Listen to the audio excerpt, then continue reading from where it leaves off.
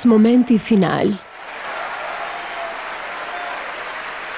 I shfaqjes së fundit të sopranës shqiptare Ermonela Jaho në shtëpinë e operas në Londer, e ku u ndoq drejt për drejt në 1500 kinema të botës.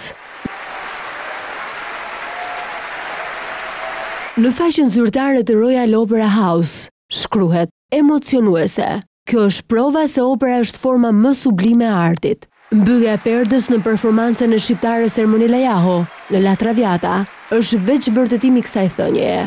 Artistja madhe falenderon publikun, ajo jep 100% nga energjia saj në rolin e Violetës.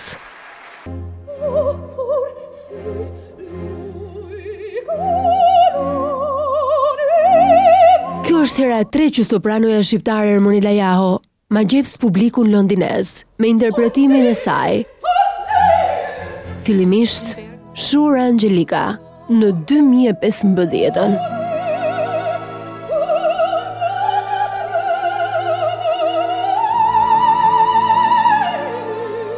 Më pas, Madamë Butterfly në 2017-ën, ku përloti spektatorin në sallë.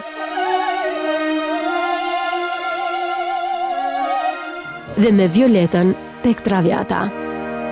2 vjet pas Madamë Butterfly,